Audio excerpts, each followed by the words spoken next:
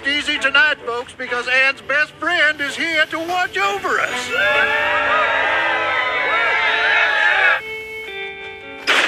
Okay, we'll lay low here, and then in a day or two, we'll ditch this crummy town. Dibs on Hop Pop's bed. You gonna come in, or just stand there and be weird? I think I'll sleep in the barn.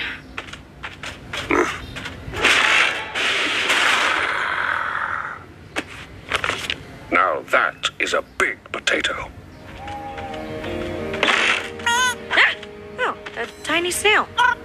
And a bigger snail. Well, don't mind me. I'm gonna go sleep in the corner with the rest of the trash. It's all someone like me deserves. Who is it? Where am I? Of course this is my natural hair color. Rise and shine, I made worm waffles. I'm not hungry. Look, I get you feel guilty about tricking your friends and inadvertently helping a king get the music box, but you've got to get a hold of yourself. We need to be in fighting shape if we're going to take down Andreas and... What's that sound?